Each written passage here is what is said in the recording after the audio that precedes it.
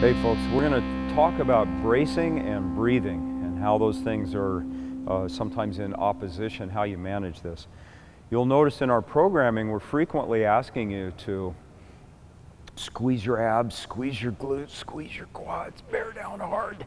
And you could hear from my voice, I wasn't really exaggerating, that when you really brace your abdomen hard, brace your trunk hard, you can't breathe. This isn't consistent with that open big motion of a big deep breath.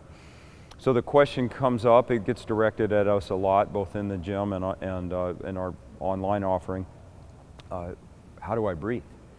And sometimes we joke a little bit about it and say you don't, but the fact is you hold a sustained position for any length of time, more than a few seconds, you have to breathe a little bit. You can't, this can be done, and we're going to show you how. So there's a couple of drills here. The key is, first of all, we have to establish this base condition or fundamental condition that your muscles in your trunk and your midsection are completely, thoroughly engaged. You need this for stability for whatever move you're doing. And again, how do I hold that stability and at the same time breathe?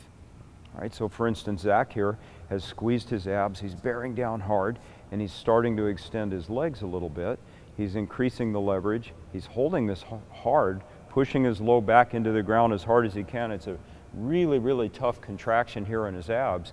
And at the same time, he's managing to hold this for a little while.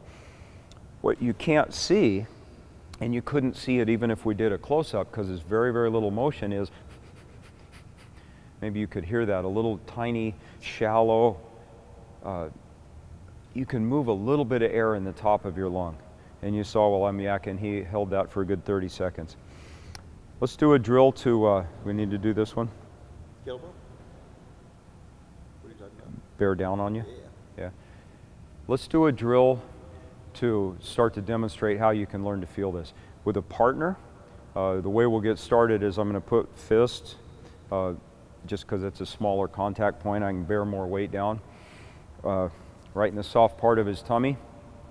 He's going to lay out flat first. Go ahead and start from passive, please. Passive, he's just laying down. Abs are off, there's an arch in the low back here. He's not ready. If I squished on his tummy right now, it would hurt. So he's going to get ready. You'll see his abs shorten, and his low back is now pushed into the ground hard. This shortened the front of his body a little bit. Now I'm going to lean on his tummy and put some weight on there. I'm putting most of my weight on there. We want to do this drill and hold it for a little bit.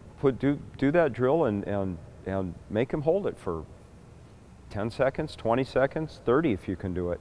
I'm going to do a different variation of this where I'm actually going to kind of perch on him and put pressure on my body weight on him with my shin, all right? So I want to, we're not going to jump, don't jump on your partners here, right? None of that. We're going to ease on and make sure you can get off when they want you off, right? So what I'm going to do is get kind of straddle and put my shin right on him. I don't have any weight on him yet, but now I'm slowly settling weight on. Don't surprise your partner. We're not playing that game. But I'm putting a lot of weight on. He's holding. I can feel him shallow panting while we're doing this, and I'm holding. After a while, you may feel him start to get squishy or shaky in there, or he'll start making little panic noises like, get off it, right? And then put your hands down, get off him. The point of this drill is that it really forces you to tighten up. I mean, I had a lot of weight on him, and he absolutely had to be tight. And we held it long enough that you also have to figure out now how to breathe. There's a way to do both. Now, an important point here is that the breathing that you do when you're fully engaged is not satisfying. It's not a big, fulfilling, resetting kind of a breath.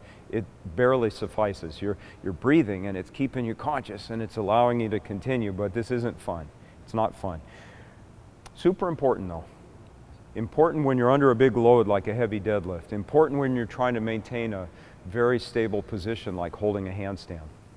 And it's a skill that takes time to develop. And it's a skill that once you've learned how to really turn it on hard, then you can apply it to different situations, and then you learn how to use the level of intensity you need, right? So in other words, you're not going to go full, you know, maximum pressure all the time for every situation, but we have to start that way. So find a partner, go back and forth, do some of these drills, and then, you know, try to apply it when we're asking for maximum tension in the trunk. Thank you, hope this helps.